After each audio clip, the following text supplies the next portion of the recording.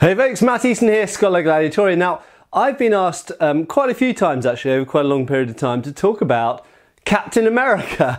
Now, why have I been asked to talk about Captain America? Well, I'm not, massively known for my knowledge on the Marvel universe, but, I watch the movies, I have some thoughts. People specifically asked me to talk about his shield. Now, I don't have Captain America's shield, but I do happen to own and use a shield which is not dissimilar to Captain America's shield. It's slightly domed, it's not particularly big, and it's round. This one is made of steel. It's not made of any kind of sci-fi metals that stop everything. But nevertheless, I should mention that shields can be made bulletproof relatively easily. Now, obviously bulletproof is a fairly loose term. There's a big difference between stopping a 45 ACP round compared to stopping something like a 7.62 round from a Kalashnikov. So clearly there are different things that you can stop with a shield, but what we have to assume is that let's think about the context of Captain America's shield. So the actual character himself and when he's originally set is World War II. So we're predominantly talking about bolt-action rifles, semi-automatic pistols, submachine guns, revolvers, but mostly rifles, pistols and submachine guns. Okay, so within that context, does a shield make sense? Well, kind of. Okay, so you have to think about, not does Captain America's shield work by itself against other hand weapons, because that's not mostly who Captain America's opponents are supposed to be. Most of his opponents are supposed to be Nazis with guns, okay? So, let's take one of Captain America's weapons, the 1911. Does a shield make sense used with a pistol? Well, I'd kind of say yes, actually. So if your intention is to get into close combat, i.e. close distance combat, and to infiltrate places, strongholds and such like, and take out baddies at close range, well then you could argue, if you want to stay alive, then clearly wearing some type of body armour is a good idea. Now, at that point, before I start talking about these two weapons used together, I just want you to consider, if Captain America was a real person, if in World War II they had bred a certain type of super soldier to go in and take out lots of the enemy at close range, then it would have been a really good idea to stick some kind of body armour on him, wouldn't it? Because let's think about any kind of stray hand grenade or shrapnel or anything else could potentially kill him. So just having a shield seems somewhat foolhardy when you could at least give them some type of flak jacket and something on the head.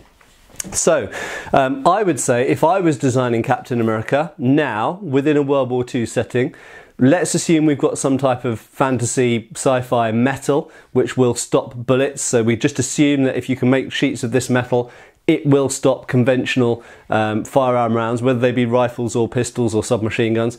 Then I would absolutely make sure I give him at least a breastplate and at least some type of helmet. Think about Ned Kelly, okay? So Ned Kelly, real person, used real armour against real firearms, and it kind of worked for a time. And he essentially made body armour that protected the head, bit of the arms, the torso, and a bit of the legs and the groin, because you don't want to get shot in the groin.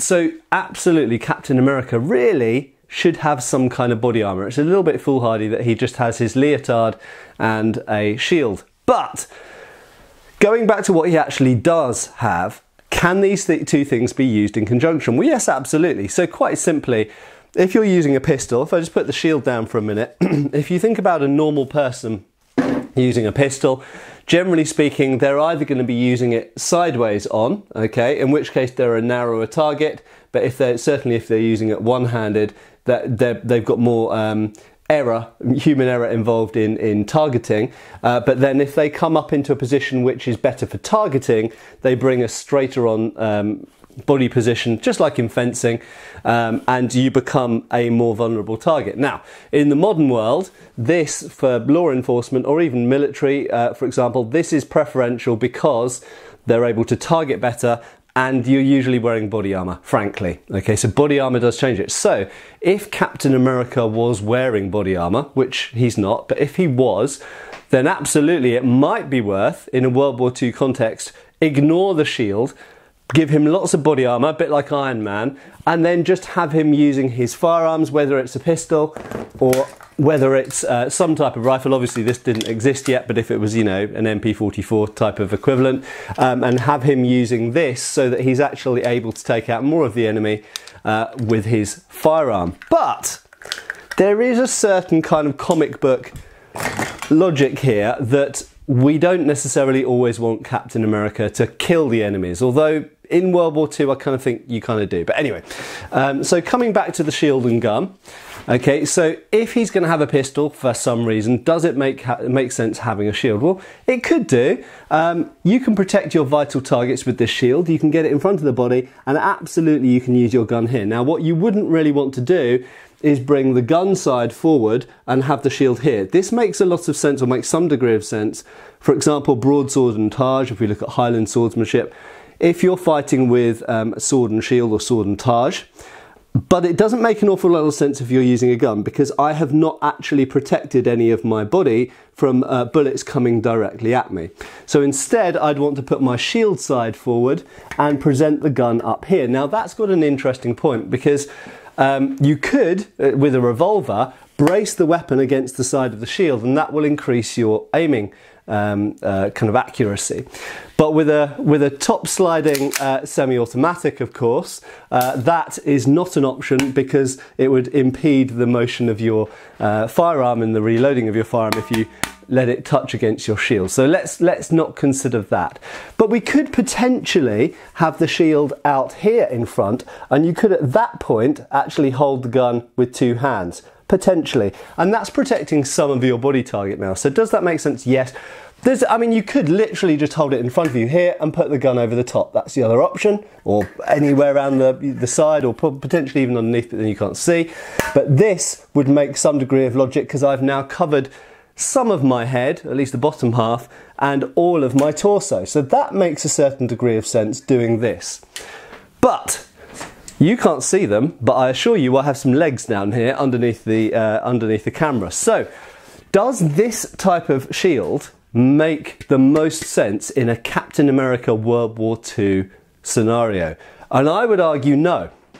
If we're primarily using a shield to hide behind while we shoot, then something like this would make a lot more sense, because now, obviously not made of wood, it would have to be made of metal or some other sort of fantasy sci-fi material, but now we've protected everything from my bottom of my face all the way down to about my mid-shin, and I can now use my pistol all around here to shoot, and I'm fully protected. So that would make a hell of a lot more sense, really, than the Captain America round shield.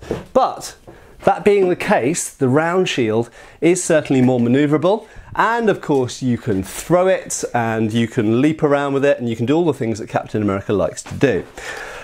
So there might be an argument to be made for the fact that using the smaller round shield fits more with the way that Captain America intends to fight. Now, we have so far talked about essentially using a shield and a weapon, and that weapon being a gun. But we do accept that makes some degree of sense, but is that what Captain America does most of the time in the movies?